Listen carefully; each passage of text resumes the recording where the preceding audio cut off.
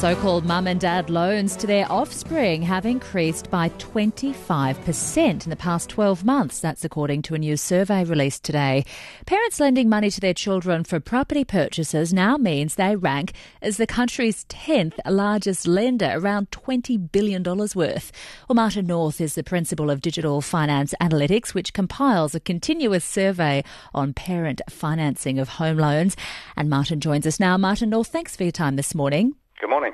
The good old bank of mum and dad becoming more and more the gatekeeper to property purchases. Yes, it's a very significant and I think important trend, and it's probably not fully appreciated, but essentially a lot of people are only getting into the market thanks to parents providing money, and quite a lot of that money is coming out of their own properties. So there's an intergenerational transfer going on here, which of course means that then more first-time buyers can access the market, they can access the first owner grants.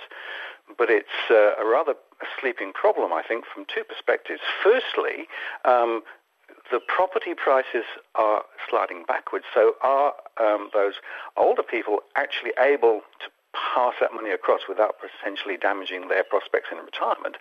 And secondly, first-time buyers who get these types of assistance are more likely to default later because they haven't had the discipline of saving. So it's a very significant issue, I think. Indeed, a couple of things to explore there. But first of all, how are they actually providing this money? Are we talking about it being in the form of a cash deposit, or is it more about equity release in the form of some kind of parental guarantee from their own property? No, it's more and more handing cash across. So the average amount paid is about $89,000 now, which is, a considerable amount.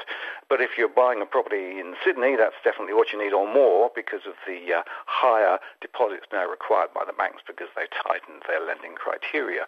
So it's predominantly just handing money across. Now that money may come from parental savings, or it may come from taking equity out of their property, but it's predominantly deposit. In other cases, they also help with paying some of the mortgage repayments or paying stamp duty, but being a guarantor is becoming less and less of a characteristic now, partly because the guarantor is a bit risky in its own right, and secondly, it doesn't actually help if you haven't got the money to start with. Indeed. And how do banks view these types of cash injections from mum and dad? Are they sceptical of lending to these borrowers, especially given, like you said, that these kind of borrowers are more likely to default? Well, it's a very interesting question, and I guess the question is, do banks do significantly strong enough due diligence to know for sure that the money came across by way of a gift, or is it effectively just in the round as part of the deposit that a potential borrower presents?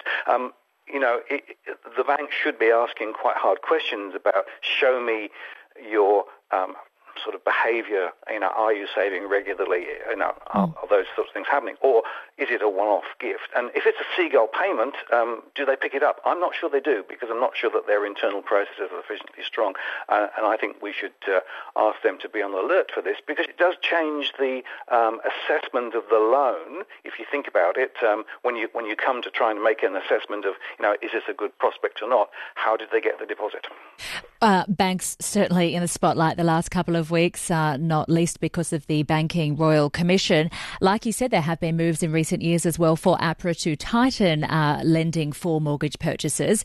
In light of all this, do you think that means parents are going to have to dig deeper, or will this see a limit, some kind of regulatory limit on these types of deposits? Well, we're already seeing significantly tighter lending standards now in force, and it's going to get worse, because essentially there's much more focus now on, all the various forms of income and where it's coming from, and also all the expenditures. So I suspect that the Bank of Mum and Dad will continue to be tapped quite regularly. Of course, it raises a whole bunch of issues in terms of, if you've got two or three siblings, do they all get the same? There's a whole bunch of issues here that are quite concerning, but I would expect the Bank of Mum and Dad to continue to grow. Fascinating study. Thank you very much for your time this morning, Martin. Appreciate it. Good to talk to you. Martin North is the principal of Digital Finance Analytics.